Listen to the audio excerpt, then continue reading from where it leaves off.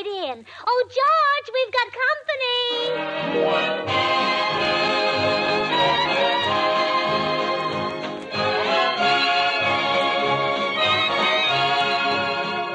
This is Bill Goodwin speaking for Lever Brothers, makers of Swan, the new white floating soap that's pure as fine Castiles. Well, it's Tuesday night again, time for another pleasant visit with George Burns and Gracie Allen. Our guests, the MGM star Charles Lawton and his charming wife Elsa Lanchester, Jimmy Cash and Felix Mills and his orchestra. And now meet the people who live in the Burns house, George and Gracie.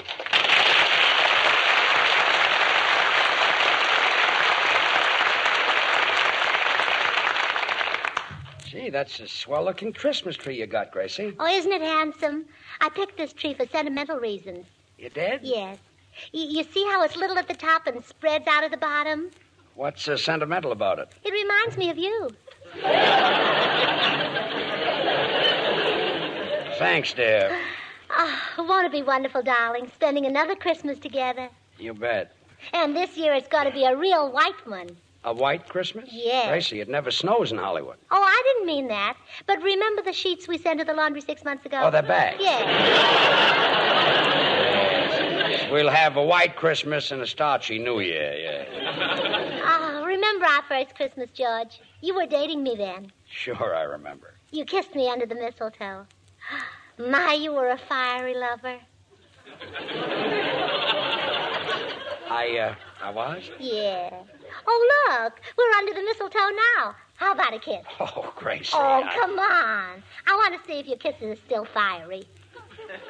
Okay. Well?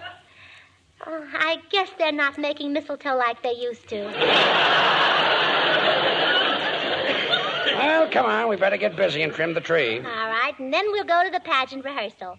Pageant rehearsal? Oh, I forgot to tell you. Nigel Bolingbroke is staging a Christmas pageant. I'm the Snow Queen, and you're going to be Santa Claus. Look, I'm not going to be Santa Claus for that broken-down pool room bum. But, George, it's a wonderful part. You come down the chimney and put presents in the bottles that are hanging by the fireplace. Wait a minute. Bottles hanging by the fireplace? Yeah, liquid stockings. Oh, I see. Oh, you'll be such a cute little Santa Claus with a pillow stuffed in your coat and a long... Gracie, I'm not going to be in the pageant. Well, you're very silly, dear. A talent scout might see you. Why, Lana Turner was discovered just sipping a soda in a drugstore. Well, maybe Lana Turner had more to offer than I would a Santa Claus. Oh, I don't know. With a pillow in front of you, you'd have... Never mind. Come in.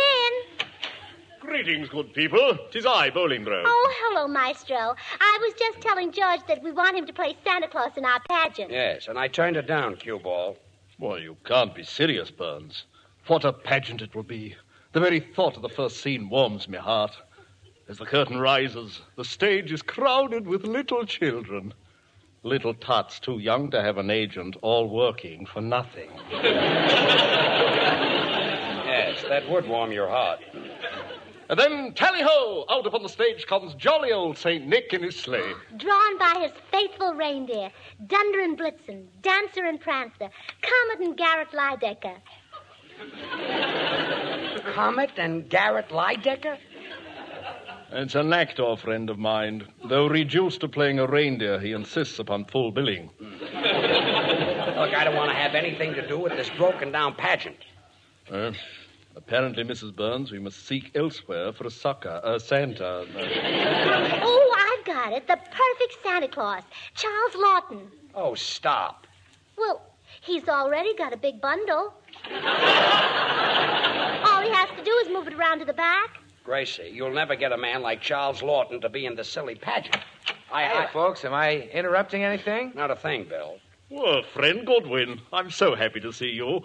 Your arrival is most opportune. Will a $50 be enough? Don't be crude, my dear fella. I merely wish to proffer you the role of Santa Claus in our Christmas pageant. Oh, well, you're too late, cue ball. I'm taking Santa's place at the department store Toyland this week. Oh, really, Bill? Mm-hmm. Oh, I'll bet it's fun giving the kiddies presents. Oh, it is, Gracie. You ought to see their little faces light up when they unwrap them and say, "Ooh, look, Sandy gave me a great big bar of Swan."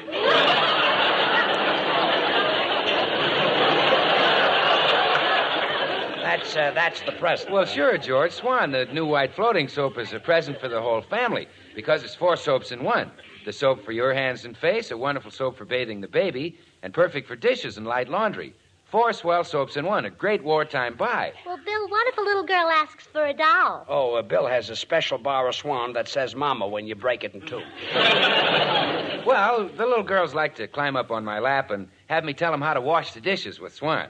I tell them about those long-lasting Swan suds, and I tell them that Swan is so mild and gentle they don't have to worry about rough dishpanny hands. They like that, huh? Oh, sure, fascinates them.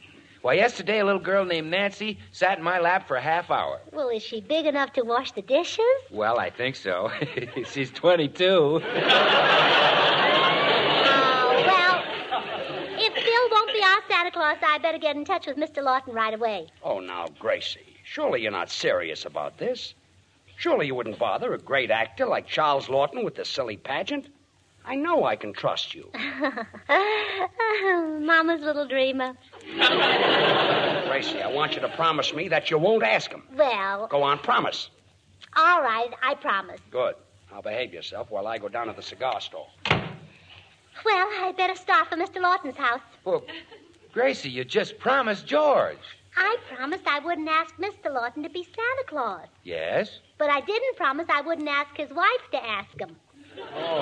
Oh, you're going to talk to Mrs. Lawton, Elsa Lanchester. Sure. The way to a man's heart is through his wife. I thought it was through his stomach. Well, in Mr. Lawton's case, there's a shorter way.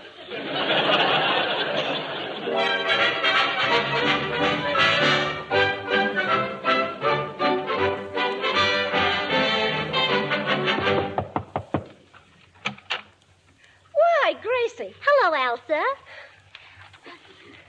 Come in, dear.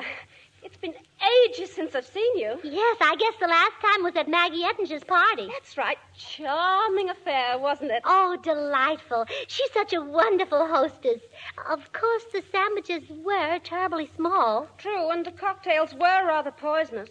And the flowers on the table were all droopy. Most of the guests were droopy, too. Yeah, and Maggie had on the same dress she's worn at the last 3 parties. The last 4. But it really was a charming party. Oh, delightful. Well, I better get down to business, Elsa. Do you think Charles would like to play Santa Claus in a Christmas pageant? Santa Claus? Yes.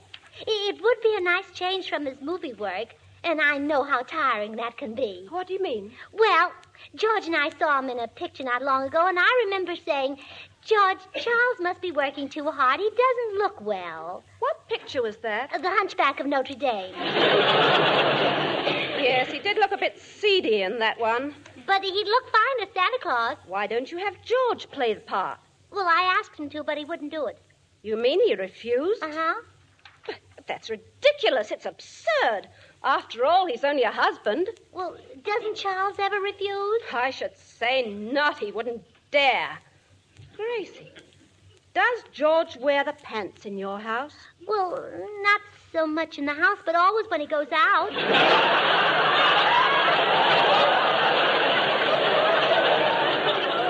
I mean, is he boss? Oh, sure. You've obviously let him get out of hand. Can't you control him at all? Well, George was pretty well under control the first few years we were married, but then my mother left.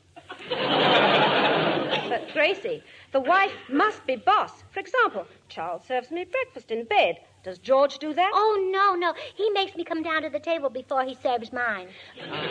What about closing the windows and turning the heat on in the morning? Oh, well, I've been doing that recently. It's icy cold in the room when we wake up. All the more reason why you should make George do it. Oh, I don't have the heart, Elsa. He lies there and looks at me so pathetically with those 2 big blue lips. You're too soft, Gracie. Be like me. Keep Charles under your thumb. My. I lay down the law and he obeys it. Gee. I crack the whip and he jumps. Really? Absolutely. And to prove it, I promise you that Charles will play Santa Claus because I'll order him to play it. Oh, you're sweet. So full of the real Christmas spirit. Come on, let's go up to the attic. There's a red flannel nightshirt there that I made him stop wearing. It might do for part of the costume. Well, why did you make him stop wearing it? Oh, bad for my nerves. He looked exactly like a burning building.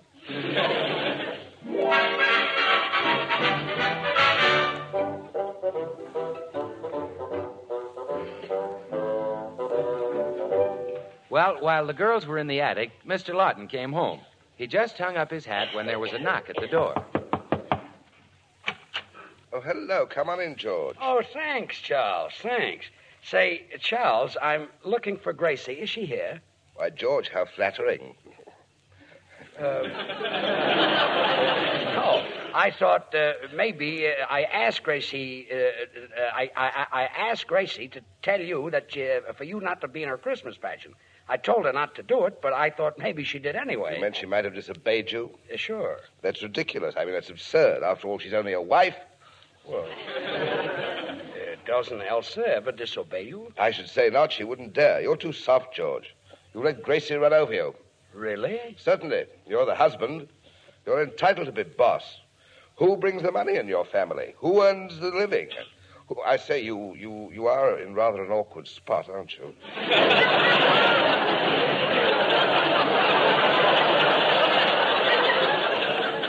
Yes, I guess so. Believe me, I keep Elsa under my thumb. My. I lay down the law and she obeys it. Gee. I crack the whip and she jumps. Really? Absolutely.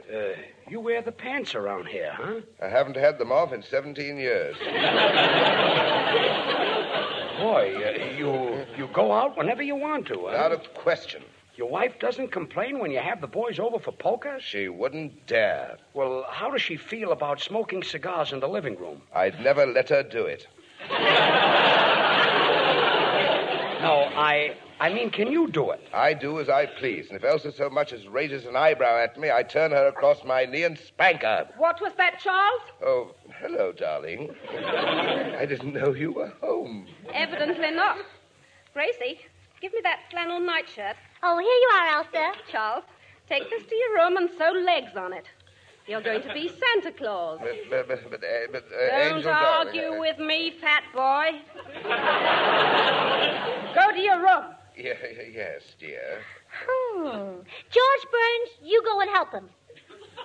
But, Gracie. Don't argue with me, skinny boy. Yes, dear. Oh, gee, Elsa, this is fun.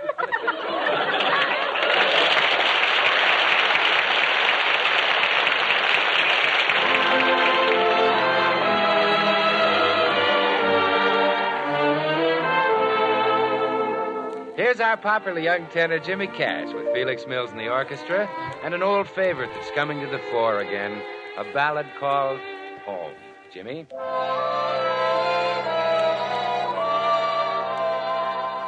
Evening ever brings to me dreams of days that used to be, memories of those I love the best.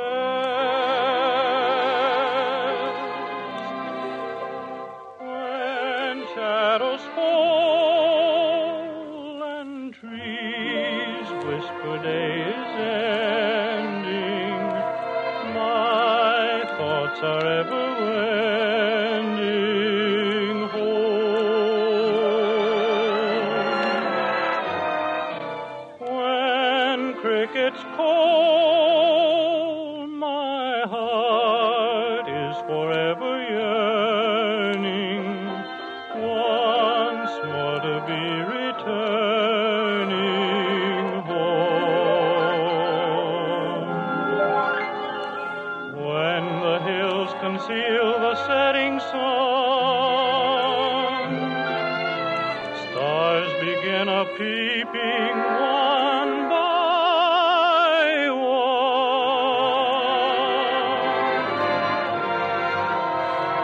Night covers all, and though fortune may forsake me, sweet dreams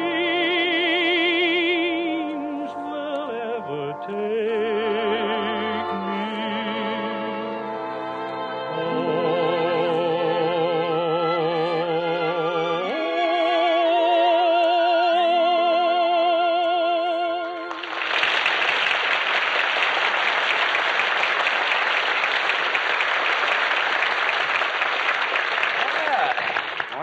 Well, Mr. Lawton, so you don't wear the pants in your family after all. No, George, I confess, I wear the girdle. I can't believe it. A big guy like you afraid of your wife. It's a secret I've kept from the whole world. Why, outside of my home, everyone's afraid of me. Policemen tremble when I talk to them. Truck drivers get out of my way. Department store clerks actually wait on me. But at home, you're a milquetoast. Yes, it's terrible. I went to a psychoanalyst. What did he say? He said, talk back to your wife. Don't be afraid of her. He was a single man. I guess that. But, Charles, why are you so afraid of Elsa? Does she beat you? Oh, of course not. That's just the point. She's sweet to me, and I love her. But I want to be boss, and she won't let me. Say. I long to be the caveman type. I go to a Humphrey Bogart picture and just sit there and drool. Well, haven't you ever gotten up enough nerve to do anything about it? Well, once I did lose my temper. Elsa criticized my work. That got you, huh? Yeah, so I took off my apron, threw down my broom, and walked out of the house. You're a tiger. You know... Come in. Oh, excuse me, Mr. Lawton. I was looking for Gracie. Oh, hello, George. Hello, Bill. Charles, this is Bill Goodwin. How do you do? Well, gee, Mr. Lawton, you don't have to stick your tongue out at me. That's his lip. He's pouting. He's henpecked. Ah, go on. Not Charles Lawton. He's too tough. Why, I can still hear him saying, Mr. Christian, come here. Scrub my back with Swan.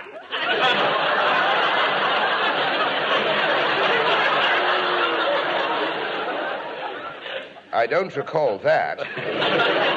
Well, Charles, you must try it sometime. Swan's not only great for your bath or for bathing the baby, but it's just the soap for dishes and light laundry. Swan's the new white floating soap that's 4 swell soaps in one. Say, Bill, we're serious. Gracie saw Elsa dominate Charles, and now I'm henpecked, too. Well, what are you, George, a man or a mouse? Get tough with Gracie. Scare her. How? Tell her I'll leave her? No, don't bribe her. Scare her.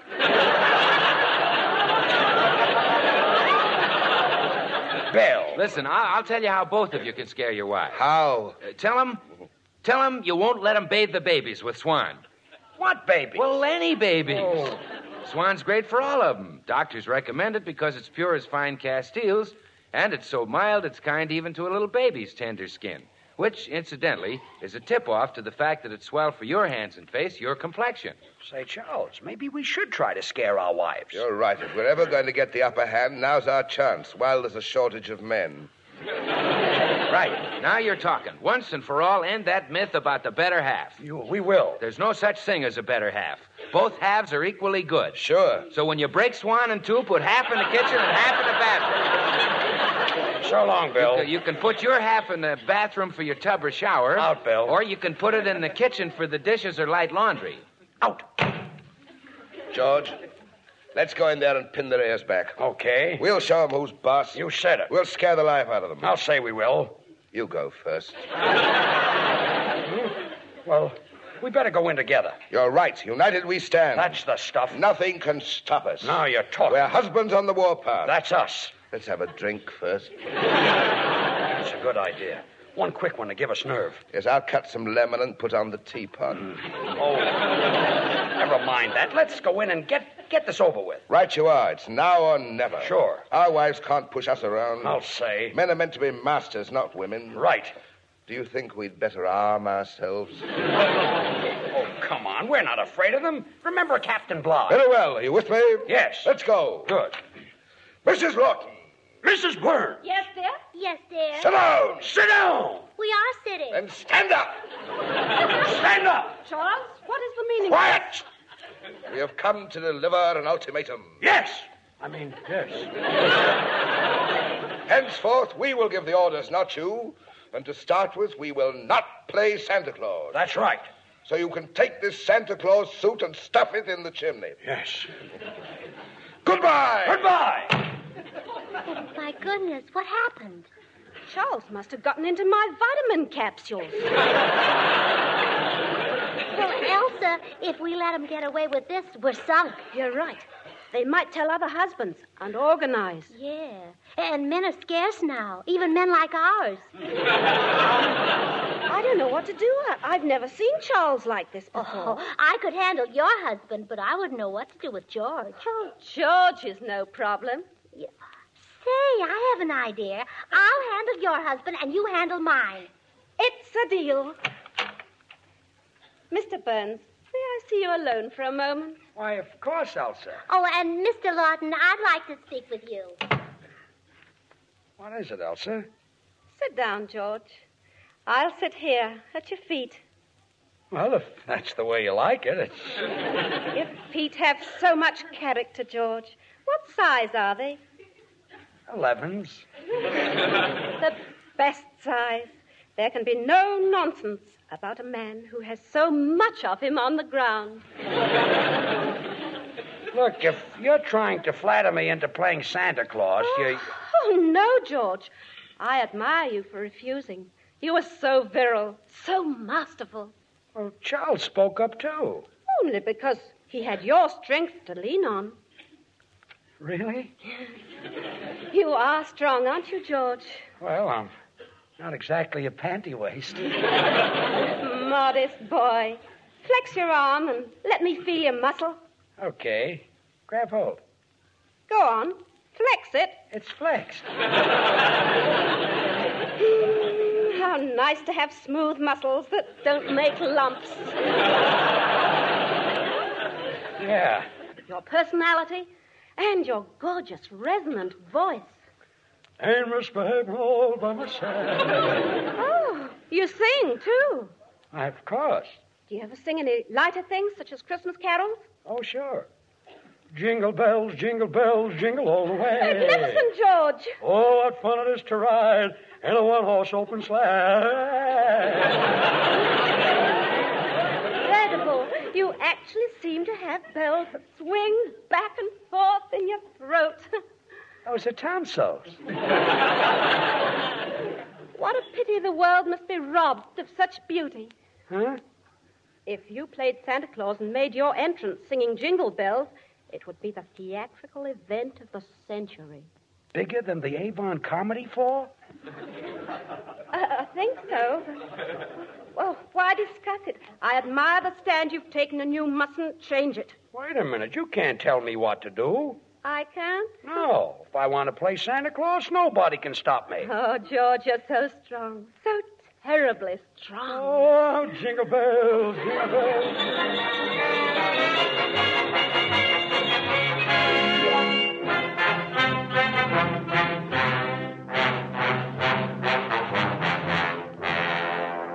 And so, Mrs. Burns, if you have any notion of wheedling me into the part of Santa Claus in your moth-eaten pageant, forget it. I won't do it, and that's final. Then I may as well go? You may as well. All right. I won't bother you anymore. May I have a picture of you to take with me? You women seem to... Picture of me. Yes. And if it's not too much trouble, please sign it. To Gracie, from the greatest actor of all time. Oh, it's no trouble at all, my dear. But do you really think I'm the greatest? Oh, certainly. I've seen lots of actors, but you're head and shoulders and so on and so forth above them all. Well, very well. Here's your picture. But you didn't write from the greatest actor of all time. It's stamped on all my pictures. Oh, my, you're handsome. I can't understand those silly people who stand in line for hours to see an Errol Flynn movie. I wait until one of your pictures is playing, and then I go right in and pick out the best seat in the house. I had no idea you were such a devoted admirer. Oh, I'm not the only one. You know, I saw a revival of Henry VIII not so long ago, and when you played one scene, the whole audience was in tears. The scene where I was a feeble, broken old man. No, the scene where you took a big bone with lots of meat on it and threw it to the dog.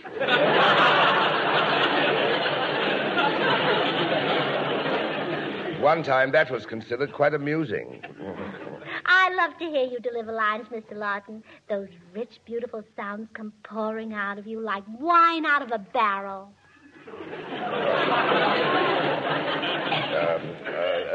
Thank you, I think.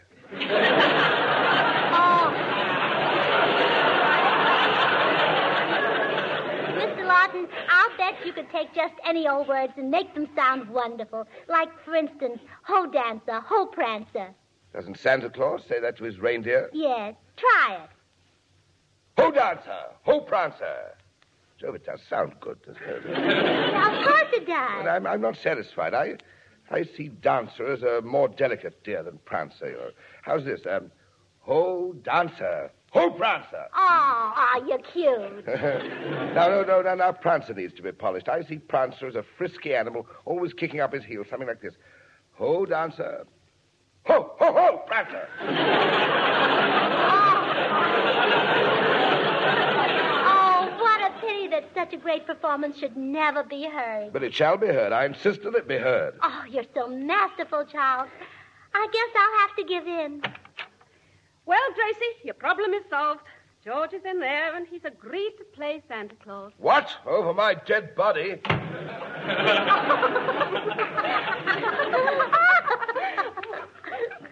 Well, Gracie, it looks like you're going to have 2 Santa Clauses for your pageant. Well, yeah. I think the admission tickets will have to be brown ration stamps. What? Well, won't we be giving the audience the 2 biggest hams in the world? You're right.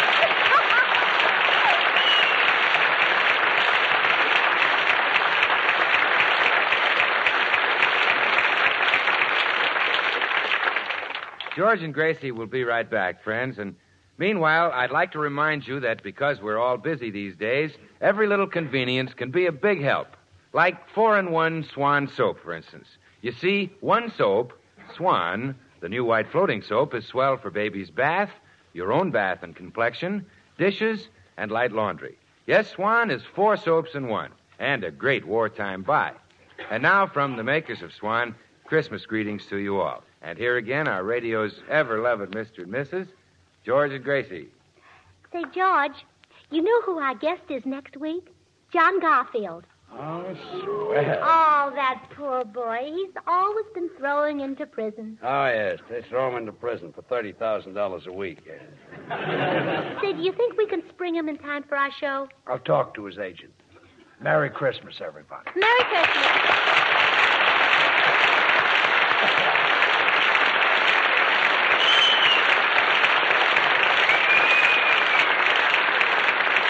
Our thanks to our guest tonight, Elsa Lanchester, and her husband, Charles Lawton, who appeared with the kind permission of Metro-Goldwyn-Mayer, producers of the Technicolor musical Thousands Cheer. The makers of Swan, the new white floating soap, join George and Gracie in inviting you to tune in to your Columbia station again next week, same time, when we'll have as our guest John Garfield. Remember, George Burns and Gracie Allen, CBS, next Tuesday night. And now till next Tuesday, this is Bill Goodwin saying, well, I, Swan, how about you? And also adding, tomorrow night, don't miss the big radio treat of this year and every year. Lionel Barrymore as Old Scrooge in Charles Dickens' immortal Yuletide story, A Christmas Carol. It'll be broadcast over most of these same stations at this same time tomorrow night. Get the whole family to listen to Charles Dickens' Christmas Carol starring Lionel Barrymore, the only time this season that Mr. Barrymore will broadcast this great Christmas story. Good night, everyone.